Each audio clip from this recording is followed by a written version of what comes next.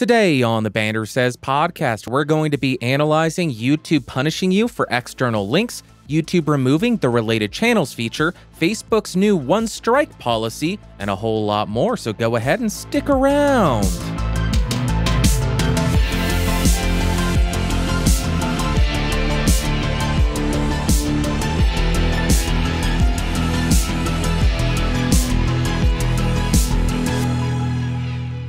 Greetings, Earthlings, and welcome back to episode 168 of the BSP. My name is Bandrew. This is what I says. Like always, down below there are timestamps of everything that I talk about so you can skip around and save a couple of minutes. But if you got the time, I would appreciate you checking out the entire episode. If you do want a different version of this show, either audio or video, you can find that at bandrewsays.com. Or if you want other educational podcasts, you can find those at geeksrising.com. Let's start with the big hot topic item, YouTube punishing you for having external links in your video descriptions. This has been a hot topic for years now where people were speculating including external links will derank your video. Well, this last week, Creator Insider released a video on the topic of do external links in your video description negatively impact your video? And the answer is both yes and no. First, let's address the no, because I think this will put a lot of people's conspiracies to rest. YouTube does not have any kind of system or algorithm that goes through and looks at every video description and says, we found an external link, let's go ahead and derank this video. It just doesn't happen. But I do want to point out that your links to external sites do need to abide by YouTube's terms of service. And if the site that you link to actually violates YouTube's terms of service, you can now get a channel strike for that. And I talked about this a couple of weeks ago where you would get a strike if any website that you link to egregiously violates YouTube's community guidelines. And an example that they give is linking to a pornographic website or a website with malware. And I will, of course, link their community guidelines in the show notes in case you want to read a little bit more about what you can and can't link to. But now let's address the yes, where external links do actually harm your video's performance. And I'll start by saying this. My understanding of how YouTube works is it ranks videos based on how engaging they are and how much your viewers like them. And this is judged by something called watch sessions, meaning if you're the first video someone watches and then they end up watching 10 hours of videos, that is great because you started that 10-hour watch session and YouTube will say, this video is great. It will lead to people watching more content on our platform.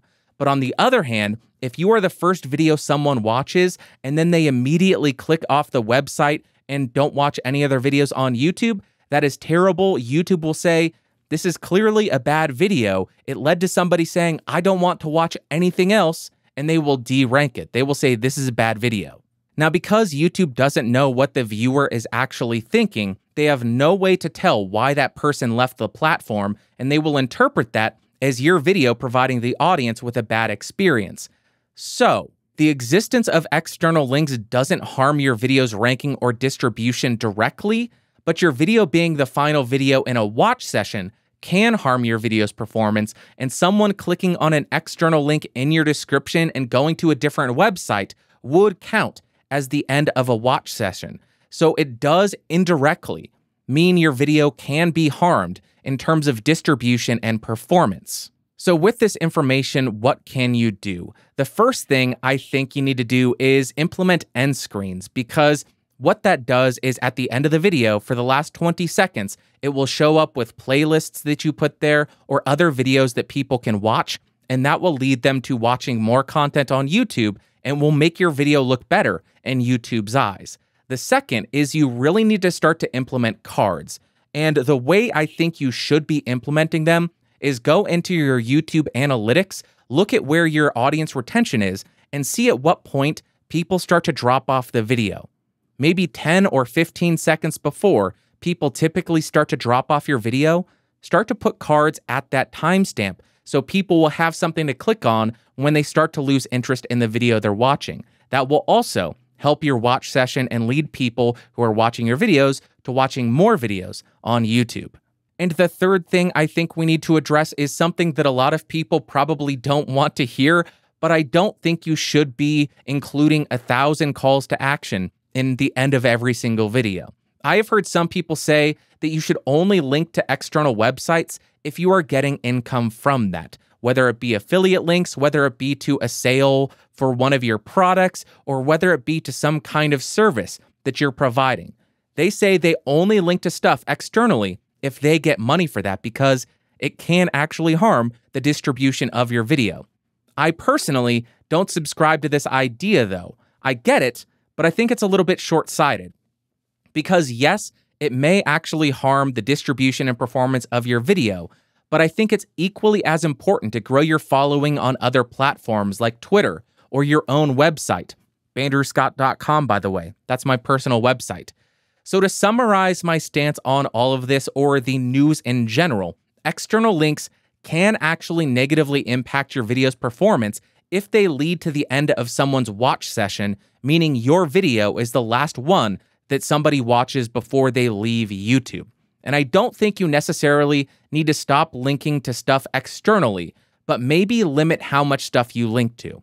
Don't say, go check out my personal website, go subscribe on Twitter and Facebook, and then go check out this other website. This is really cool. Maybe say, hey, if you want more, follow me on Twitter. And then have all the videos surrounding you on the end card. Try to keep people on the platform and make your call to action memorable. So when they are done watching stuff on YouTube, then they will go follow you on Twitter or go to BandrewScott.com and check what's going on there. That's it for that first piece of news. Now we got YouTube removing related channels. This comes from another recent video from the Creator Insider channel, and they announced that related channels are going to be phased out. If you're unaware of what related channels are, it used to be a box on the right-hand side of a channel that showed channels that YouTube viewed as similar to yours. I went to actually take a screenshot of this so I could include it in the video version of the show, but it's actually already gone. They phased that out really quickly. That's really the entire news story there. There's nothing you can do about it. They're gone. You can't fix it. But I don't think you honestly need to be concerned with this. And the reason that I say that is you can still have featured channels on your homepage on YouTube. If you don't know what featured channels are, that's another section on the right-hand side of your page. But these channels are channels that you manually select. You can put any channel that you want there. And secondly, apparently this feature wasn't being clicked much, so it should have almost zero impact on traffic, so there's no reason to be concerned there.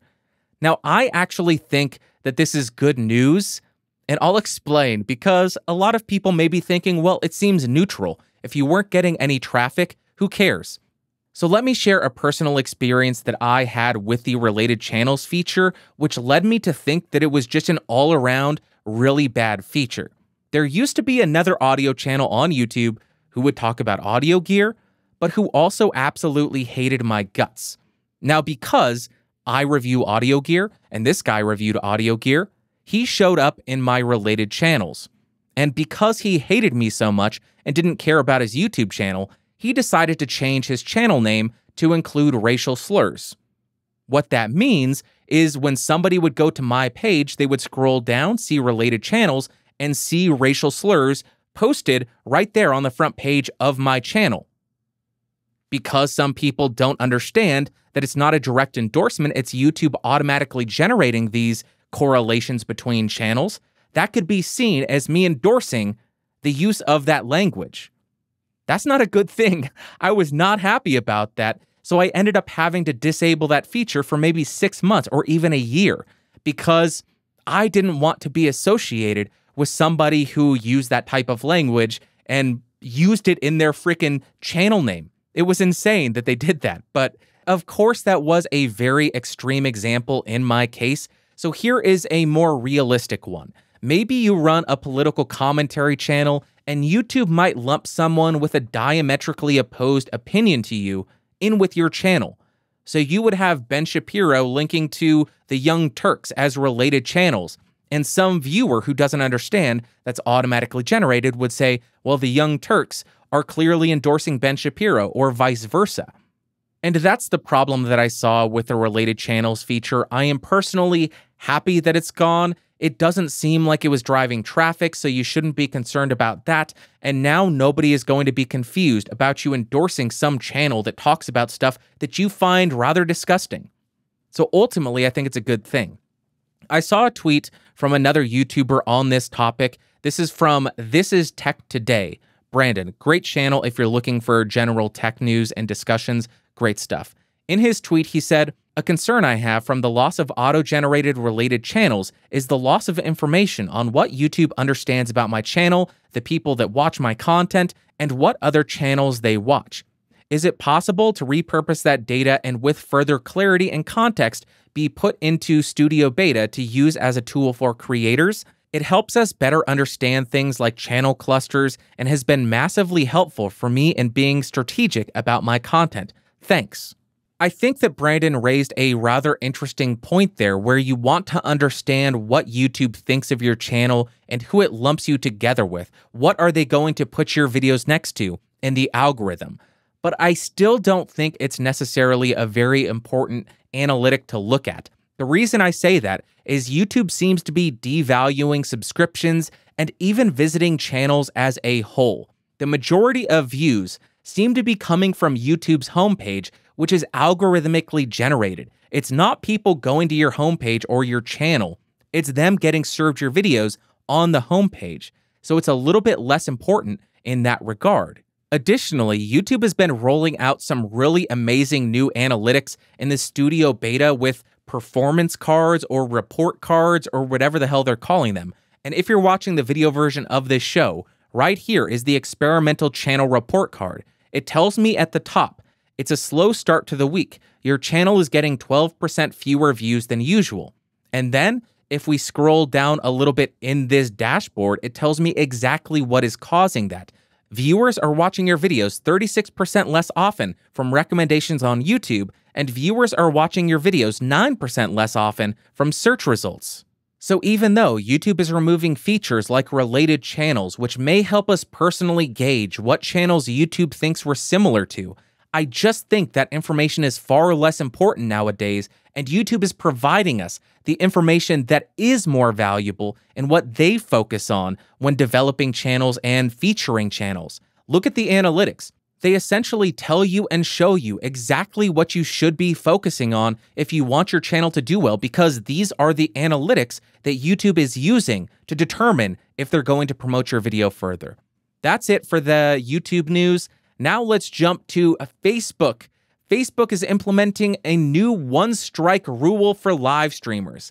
In a newsroom blog post that they just released, they stated, "We will now apply a one-strike policy to live in connection with a broader range of offenses. From now on, anyone who violates our most serious policies will be restricted from using live for set periods of time, for example, 30 days, starting on their first offense." They go on, "We plan on extending these restrictions to other areas over the coming weeks, beginning with preventing those same people from creating ads on Facebook." And I want to start by saying, I get it completely. Facebook didn't come out looking good after the Christchurch incident, so I understand why they are making changes and getting more strict with who's able to use their live streaming feature. But if they've already banned conspiracy theorists, not just removed their ability to live stream, but completely banned them off the platform and labeled them dangerous individuals and organizations, and that is the bar for being labeled by Facebook a dangerous individual and organization, what would be crossing the line to get a live stream strike or a strike to remove your ability to live stream? But like I already said, I do understand exactly why they are doing this, because the live platform on Facebook has been abused in a pretty awful way, but I simply don't agree with how Facebook has implemented their policies in the past. Now, there's nothing you can do about this if you're a creator. I don't think you can change the policy. There's no workaround. You just have to follow the rules. But if I was a creator, I would just not rely on Facebook for live streaming, especially if that's something that's an essential revenue stream. If you focus on live streaming on Facebook and that's where you get all your money, maybe you need to start reconsidering where you're live streaming or how you're live streaming. If I were in that situation, I would start looking into solutions or options on how to live stream from my own website. Now, don't interpret this as me saying you need to abandon all social media, because that would be ridiculous, and social media is essential if you want to grow a brand for yourself online. It's absolutely essential. I just want to take this news story as an opportunity to advocate that you look at things a little bit differently and don't rely solely on these third-party companies for all of your income. It seems a little bit dangerous. So I came up with a couple of alternatives for you. You could set up a live page on your website, and this was inspired by the gentlemen and gentlewomen over at the Gonna Geek Network, GonnaGeek.com, awesome podcast network. So for instance, set up a URL. In my instance, geeksrising.live. This directs to a website or a page on the Geeks Rising podcast network where we can embed a live stream video. But why is this better, Bandrew? You don't make any sense since you're still live streaming. Let me explain. Just cool your tits. So now people know to go to geeksrising.live whenever they want to watch a Geeks Rising live stream. If I were to ever get banned off YouTube, I could go find another streaming service and embed that live stream on the website. Then I don't have to worry about telling people, hey, you need to go find me on this new video streaming service, find the channel, subscribe to it, follow me there, and then I'll link you this really confusing URL. You don't need to worry about that. Your audience can just go to geeksrising.live and they will see the live stream. There will be no interruptions and no confusion on their end. They get the content that they want, and you get the audience that you have developed. They know where to go to see you live, and you don't have to worry about being banned because there are other options out there. You are just driving people to your website as opposed to some third party's website. But here's another option if that's a little bit too difficult, or maybe you don't want to pay for a website and hosting and all of that. Just buy the domain. Buy a domain that's specifically for live streaming. They're $12 a year. geeksrising.live. Then, when you have the domain, you can redirect that wherever you want. So instead of saying, hey, I'm streaming on YouTube over here, here's a link, youtube.com/UR, whatever the hell the URL is. Instead of posting that, I'm live streaming geeksrising.live, and then it will redirect them to your live stream page on whatever platform that you're on. So it's not hosted on your page. It's not where all the chat is, where the video's embedded, but you are still giving them a URL that will remain consistent regardless of whether or not you're banned on a platform. You can always direct them there and then redirect that website URL to whatever service you want. And that is it. I will, of course, link the Facebook Newsroom blog post in the show notes. Next, we got one piece of Apple news, and this is not creator news, but it's somewhat interesting, and I'll keep it short. The Supreme Court is going to allow Apple's antitrust case to move forward. This does not mean that Apple has lost the antitrust case and they're a monopoly and they're going to be broken up or anything. It simply means that now consumers can bring an antitrust lawsuit against Apple. And I just want to share a couple of parts of this TechCrunch article with you because I think it's insane. The iPhone owners also said that Apple's monopoly on the aftermarket for apps means they're forced to pay higher prices than if the environment was more competitive. In a different environment, they could have chosen between paying Apple's higher price and other less costly alternatives. Instead, iPhone owners say that developers are forced to mark up their prices in order to cover Apple's demanded profit. So I understand that there is some potential unfairness in the Apple App Store because Apple doesn't have to pay that 30% tax. So there will be some unfair advantage for Apple. I understand that. But the thing that I think is absurd about this entire thing is the pricing argument. The consumer seems to have devalued what developers do, and they expect everything for an insanely low price that, in my opinion, doesn't seem sustainable, which is why we've been seeing a move to more subscription services so they can actually support the app and actually survive and eat. Call me crazy, but I just personally don't think that $13 a month for Spotify is excessive or too costly. You have access to all the music in the world. You have access to all the music in the world. You wouldn't even be able to buy a CD for $13 15 years ago. But now you're paying less than the cost of a CD and you're getting access to everything. $13 is excessive? Oh my God. Poor baby. $13 to access everything. All the music ever created. What are you talking about? What are you talking about? You're a bunch of crazy dopes. No, you're getting an amazing deal.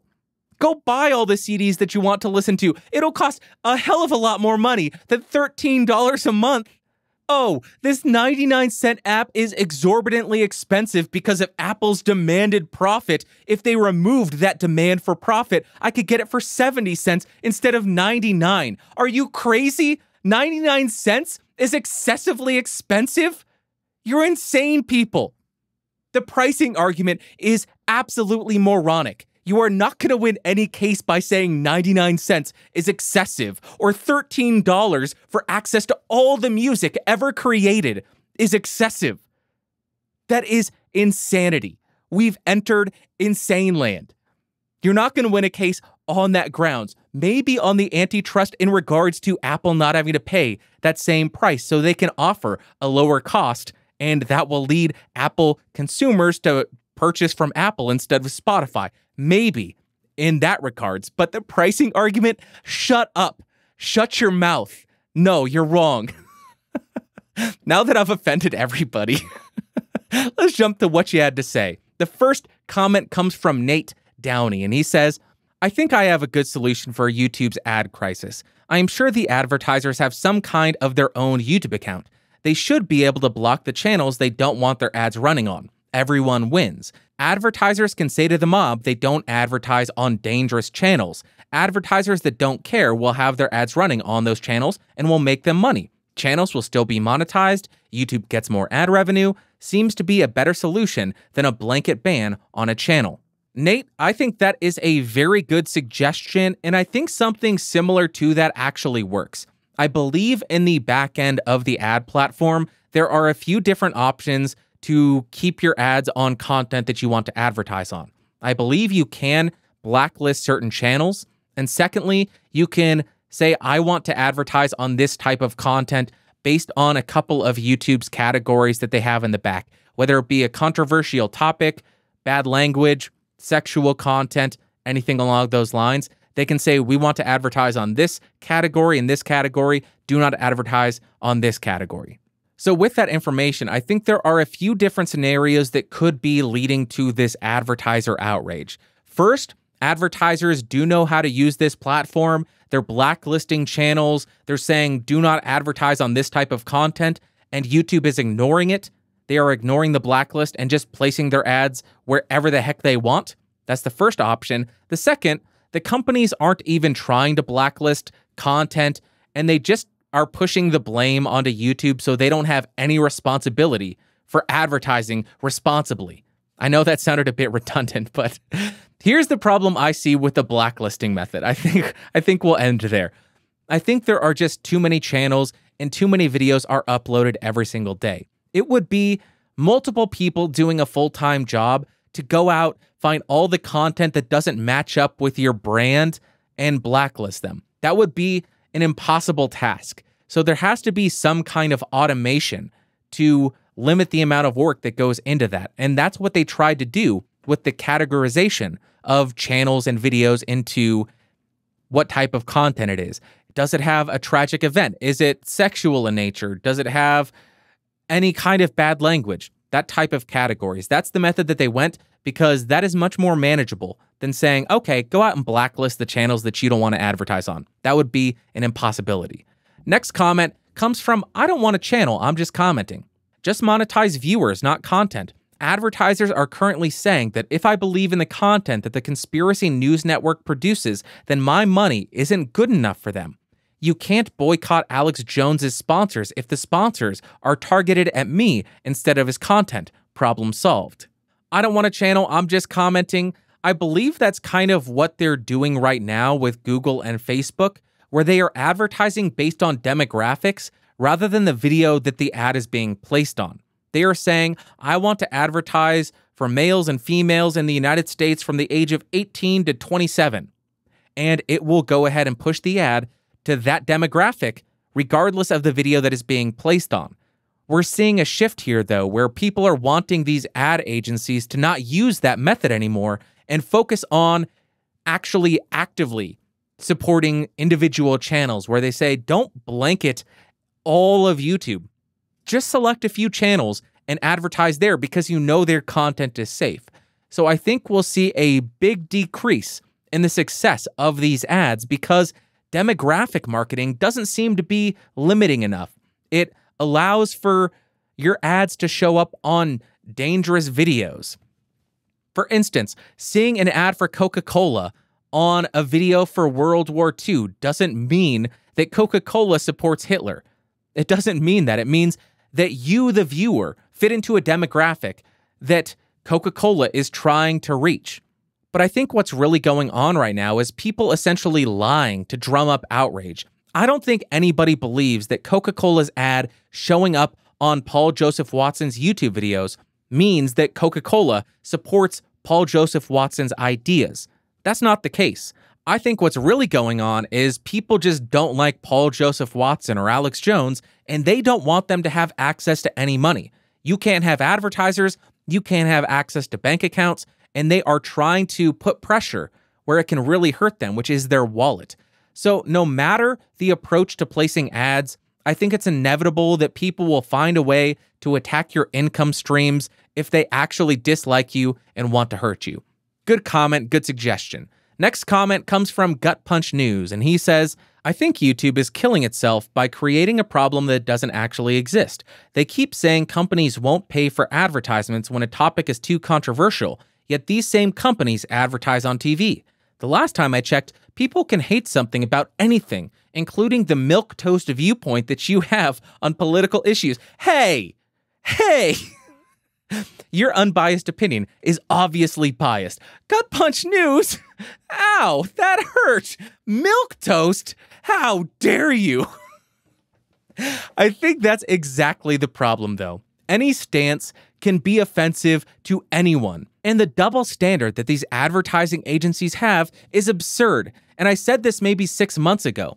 I don't think these companies really care about their ads being on controversial content. They couldn't care less. They care about, are you going to buy a Coca-Cola after you watch this conspiracy video? That's what they really care about.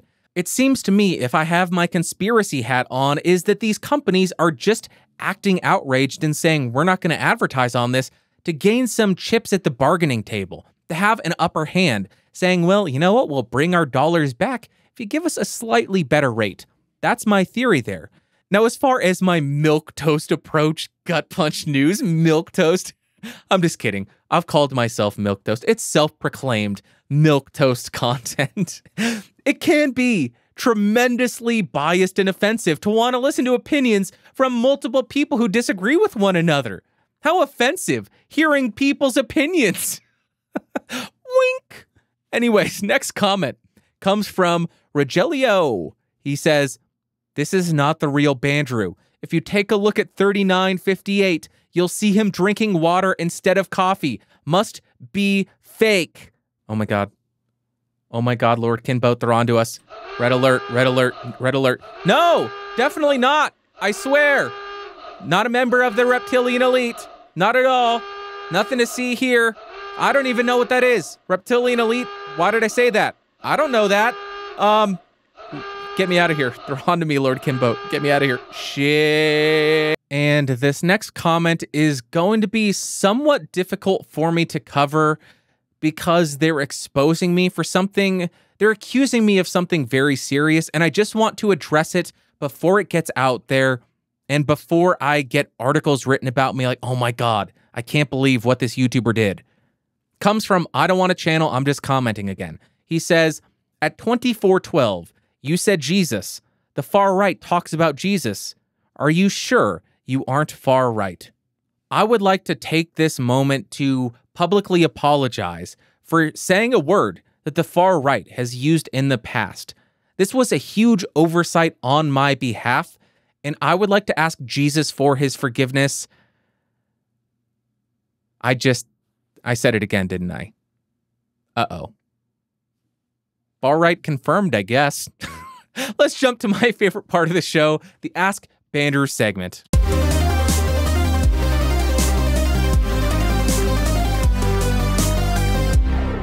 All right. If y'all got any questions, comments, concerns, feedback, you can send that in.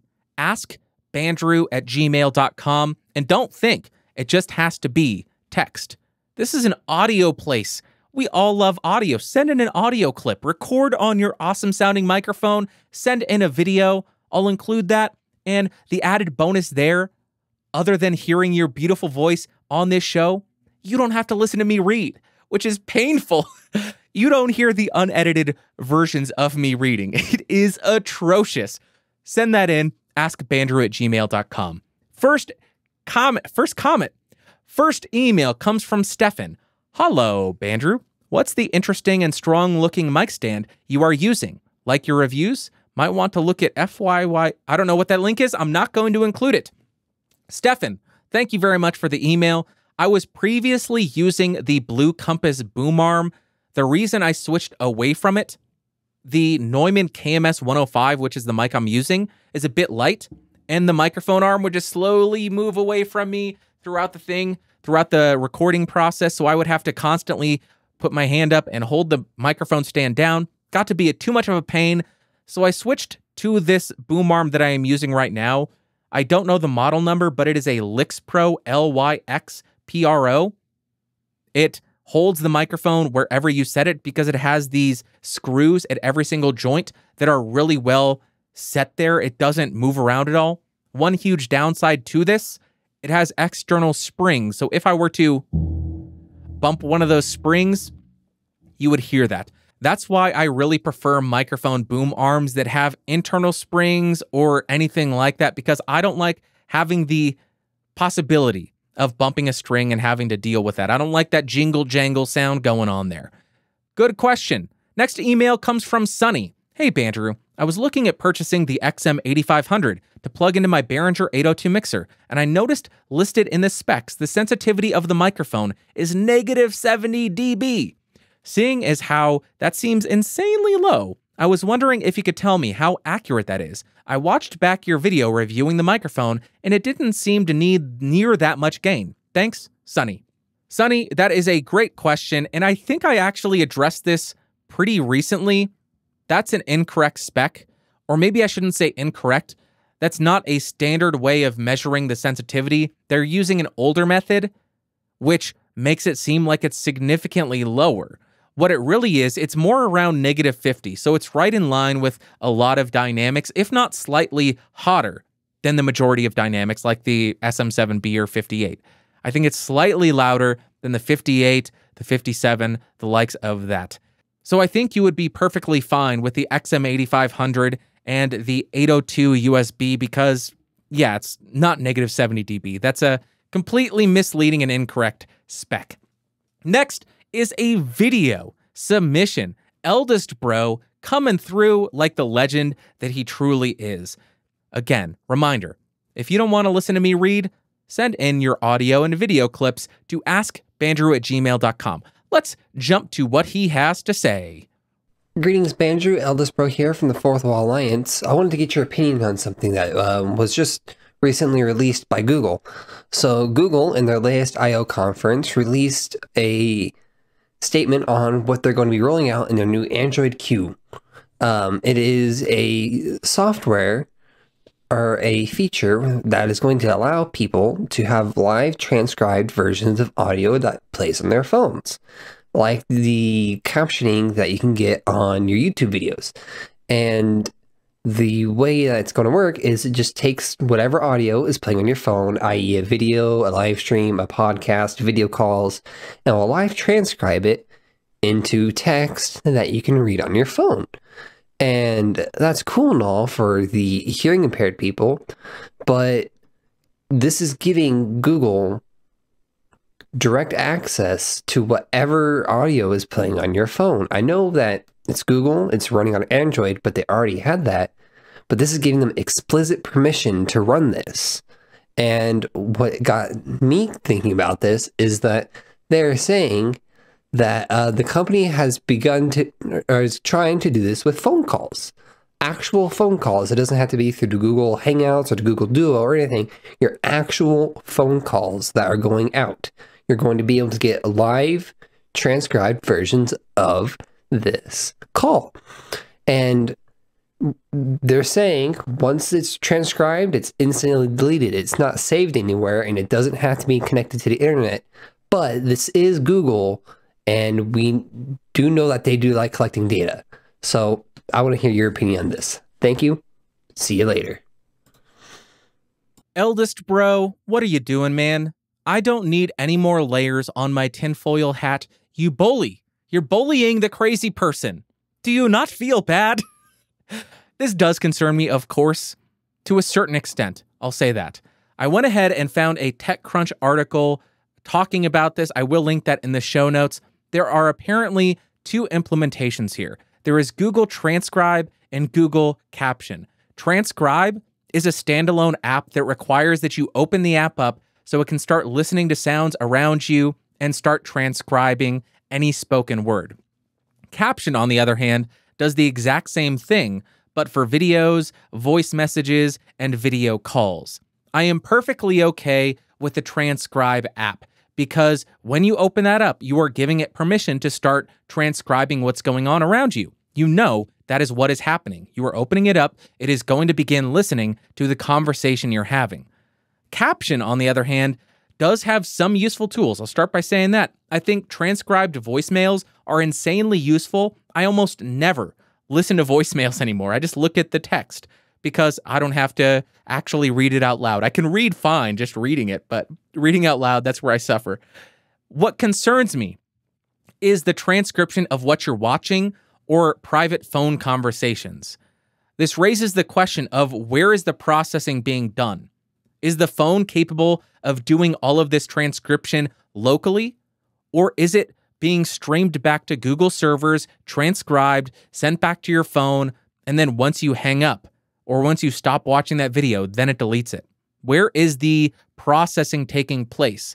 Because if it's being sent back to Google servers, we don't know. But as you say, it apparently gets deleted right after a call ends, but you would have to take Google's word for it, which I am not one to like to do that. I am not keen to take Google's word for anything. I imagine that there would be some kind of setting that is easily accessible to shut this off and say, do not listen to anything ever, do not transcribe anything ever, do not listen or track what I am watching, do not listen to my video calls, do not listen to my podcasts, don't do any of that. Don't pay attention to me. Let me live on my own. Let me be a curmudgeon where you don't know anything about me, Google. Maybe not that extreme, but I imagine this would be a feature that is easily turned off because it is going to raise a lot of red flags in a lot of people's minds. Now, while I say I am concerned with this, as you know, I am very paranoid. There are a lot of people that have always-on microphones around them with smart speakers or even cell phones. So I'm fully aware that I am hypocritical, being that I have a smartphone on me at all times, an always-on microphone or a potential always-on microphone right near me all the time. So I do think that Google rolling out accessibility features is a good thing, but at the same time, the tinfoil is going on a little bit thicker as the days go on.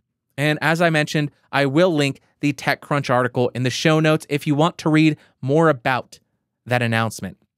That is it for the news and the what you had to say, the Ask Bandrew, one personal announcement right here at the end.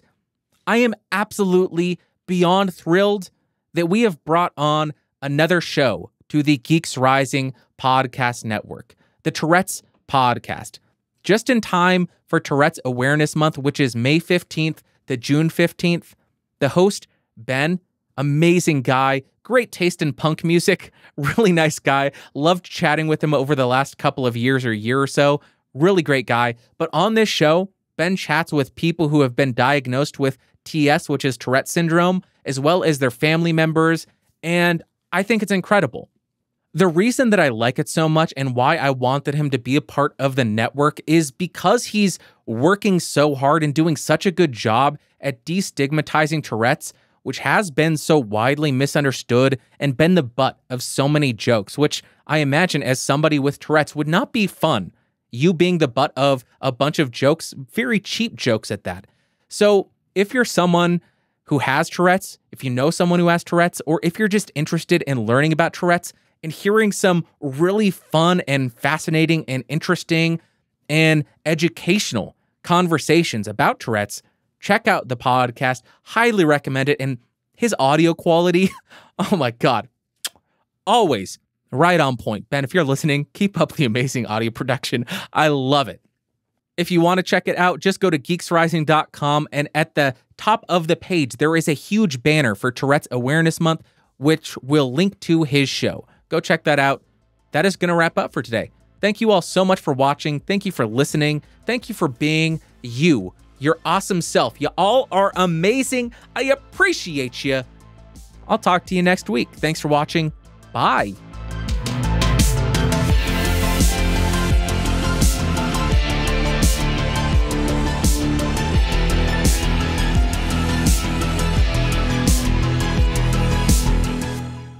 This has been a Geeks Rising production. Your executive producer of Bandrew Scott. For more information, head over to www.geeksrising.com.